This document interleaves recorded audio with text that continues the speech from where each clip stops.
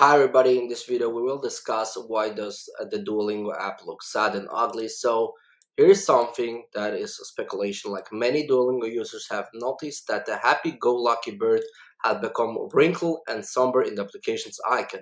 But no one from the Duolingo has confirmed why the duo decided to go dark. Users have speculated that it's to grab their attention and complete their daily lessons, including continue learning streaks.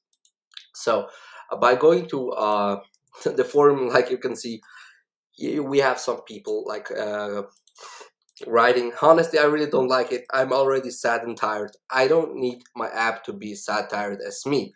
I'm trying to do something to cheer me up and do something new. Also, I just started, so you see what this logo was. So but by reading here, sad icon has been removed in the latest update, so in the latest update. So possibly this icon here from Duolingo that looks something like this here is updated as of right now.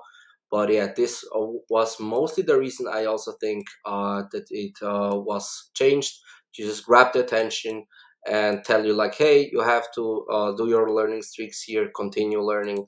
And that's the reason why they changed it. So that's what we at least think.